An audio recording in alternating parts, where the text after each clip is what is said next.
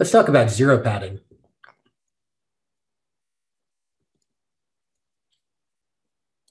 Now, zero padding refers to adding zeros to the end of a sequence, x of n, so that the DFT more finely samples the DTFT. As an example, in MATLAB, if we have a vector x that we've already defined, so vector x is already defined, our x padded might be just equal to x with a bunch of zeros at the end. And then our next step might be to say that our DFT of that is calculated in this way. And this DFT will more finely sample the underlying DTFT associated with this signal than the DFT of the unpadded signal. It's important we always zero pad at the end, never in the beginning. If we put it at the beginning, we're going to delay our signal. Now, the magnitude of a delayed signal isn't changed. Let me just make that clear. If we were to zero pad at the beginning, then our new signal, I'll call it XP, that we might form like this, then our new signal is going to be delayed. It's going to be delayed by however many zeros are here. And we know already the relationship between our XP and X. If our signal X of n had a DTFT that was this, then our new XP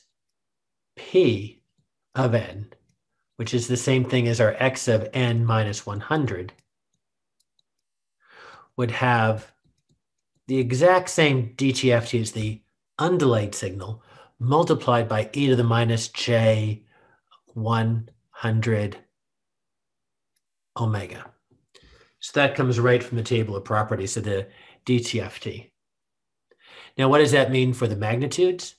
How does the magnitude change if you zero pad it in the wrong place, delaying it? Well, the magnitude of this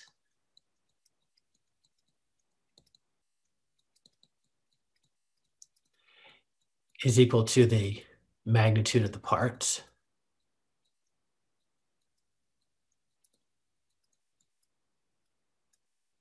And the magnitude of this is just a signal written in complex exponential notation that we could write like this. Remember, if the real part and the imaginary part of our complex plane looks like this, our e to the j theta is just a point on that unit circle with up to positive 1 or negative 1 real parts and between positive j and negative j of imaginary parts. It will have an angle of theta. So that means that the magnitude of this will always be 1. So the magnitude of this whole thing is just x is the same as the magnitude of our original signal multiplied by 1. So the magnitude isn't changed, but the angle certainly will be. If we wanted to find the angle of our delayed signal,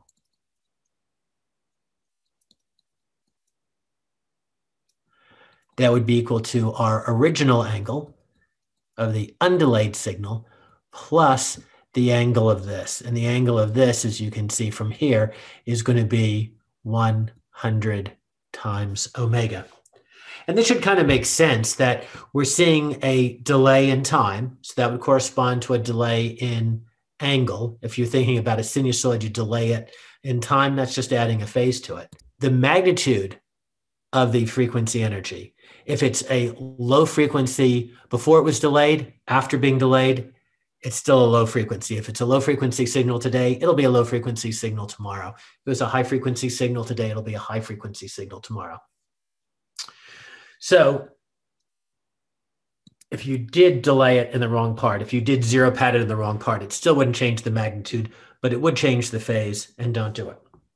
this is such a common thing to need to do to zero pad your signal that there's a special MATLAB syntax for it.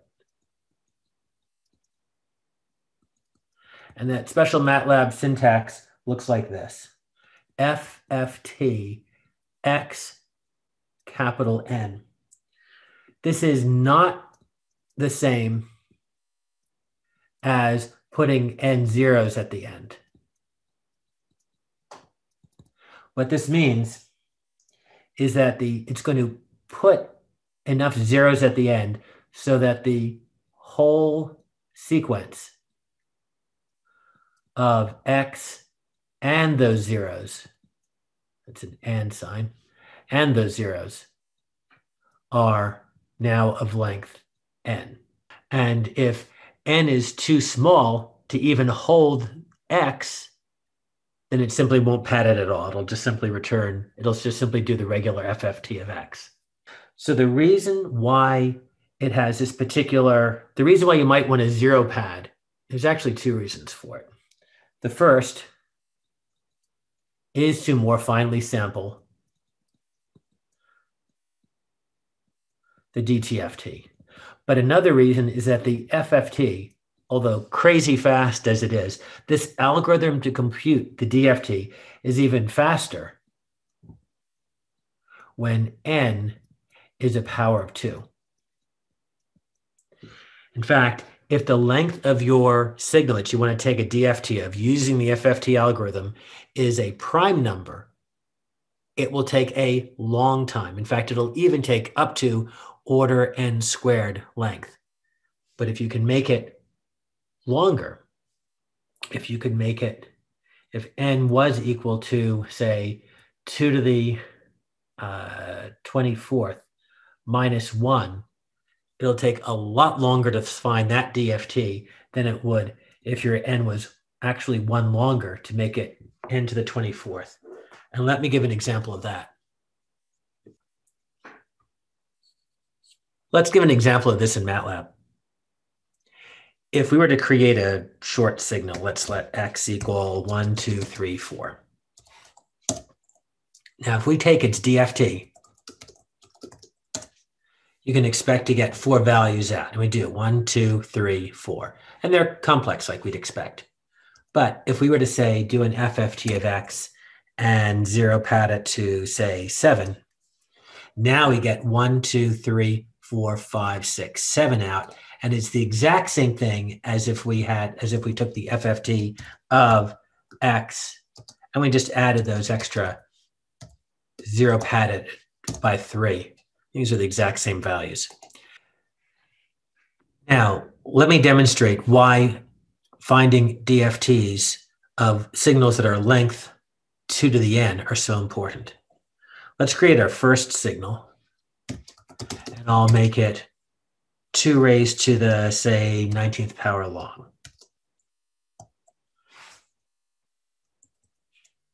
And I'll create another signal. I'm going to make that even shorter. In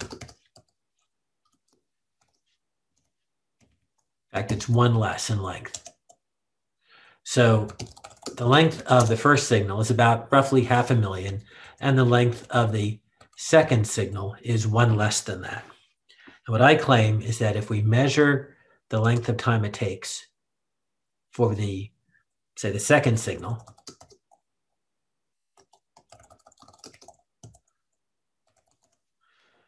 is able to compute the FFT of the second signal in just 0.13 seconds. That's pretty remarkable for a 500,000 length sequence. But look at what it takes to find the length of the first sequence. 10 times faster. So that's why it's important to always try to pad out your values of your input vectors to a power of 2.